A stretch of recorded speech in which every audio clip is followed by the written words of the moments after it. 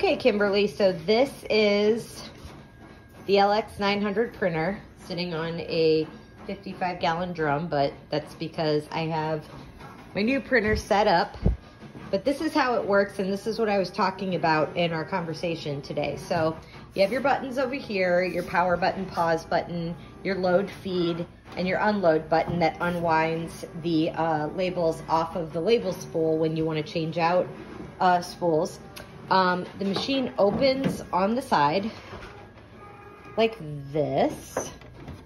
And honestly, I just keep it open all the time. I don't close it every time I use it, but that's up to you. It just makes it easier for you to get to everything. These are your ribbons and where your print cartridges slide out. You can kind of see them in there. And then this is your spool that you put, or your spool thing that you put your labels on. So just to give you an idea of how to load this thing, here is a spool of labels, or roll of labels, I'm sorry. You would slide it on here. Take the tape off.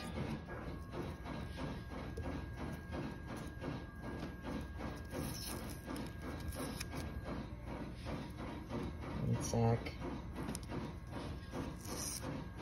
And you'll have to forgive me, this thing isn't hooked up right now, so I'm just kind of giving you a demonstration of it without it powered, but I mean, you'll get the idea.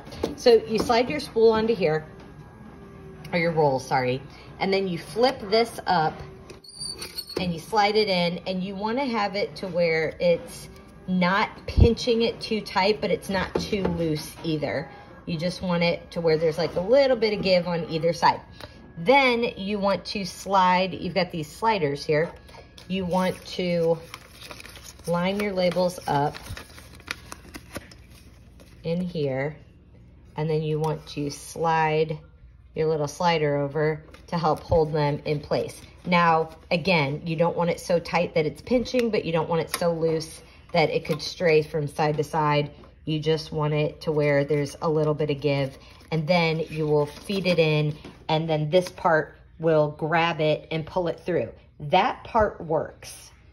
The part that doesn't work is the spool feeder back here, which normally this rolls forward, and that's what moves these labels forward. So what you would do is, if you were printing out like 20 labels like we were talking about earlier, what you would do is you would just pull the back out like this,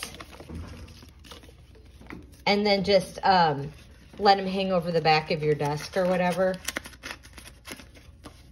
Sorry, that came out. That wouldn't happen if the power was on. So you would just leave your excess like this, because once it goes tight, it won't pull forward on its own. Does that make sense? You have to kind of just make sure that you always have, I don't know where that came from. You just always have to make sure you have slack in the back. So it's not like you have to it's not like you have to manually feed each label. You just want to have plenty of slack in the back, because once it goes taut like this is when it won't roll forward like this on its own. And maybe your husband can fix that. Another thing that you need to adjust for, and this is super important when you're doing round labels, is this